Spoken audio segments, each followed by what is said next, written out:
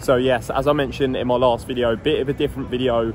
This weekend we're away in Milan for the weekend, which is sick, I'm buzzing with. But the only bad thing is I'm obviously cutting. So we've quickly realised Italy is literally just food, shopping and walking. So it isn't going to be ideal for the cut, but we're going to make it work. Might put on a little bit of weight over the weekend, but when I get back, it is full throttle. So we're going to go out for some food. We had pizza for lunch, which was so good. So I think we're going to get some pasta this evening.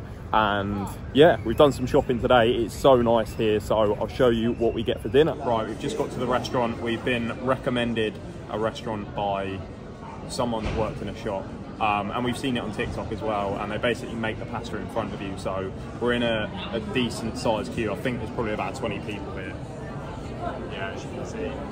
But I thought I'd switch it up. I thought I might do a little fit check. You'll notice that pretty much throughout the videos all I wear is represent, Nike, Gymshark, Zara. That's probably it. So represent puffer, represent hoodie, represent top, Zara jeans, off-white shoes. Right, so we finally got into the restaurant. We waited probably 50-55 minutes. So this is what we got. I've got basically spaghetti bolognese, Lily's got carbonara. So yeah, big expectations. Hopefully it lives up to it.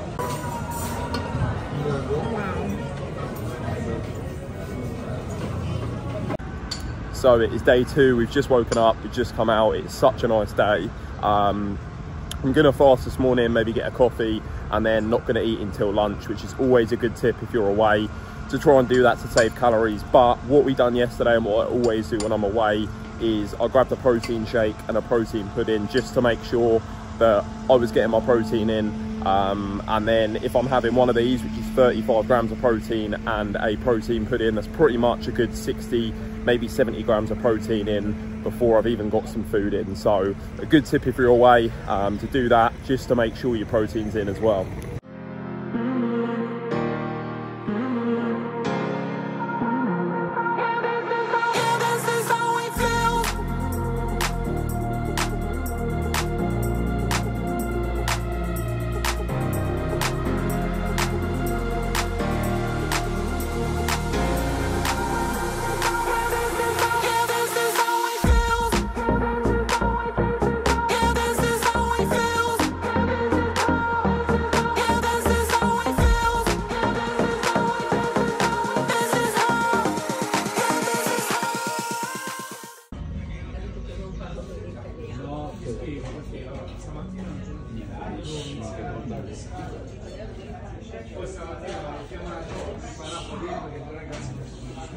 So day 3 here, and the third and final day. It's been sick here. Would highly recommend Milan. However, if you're on a diet or you're wanting to eat good, it's not the place to come. It's literally all about food and shopping. That's literally it. But yeah, it's been so nice here. Third and final day. We're flying. I think our flight's at about 7:30 this evening, so we've got the rest of the day. I've just been to Aldi, always find an Aldi somewhere. I picked up a protein shake and a protein bar just to make sure I'm getting my protein in, and then I think we'll probably go and get breakfast and then walk around. There's a cathedral here that you can go right up to the top and see some sick views, so we'll go there and then enjoy the rest of the day, and then I think we're leaving for the airport at about 3 o'clock.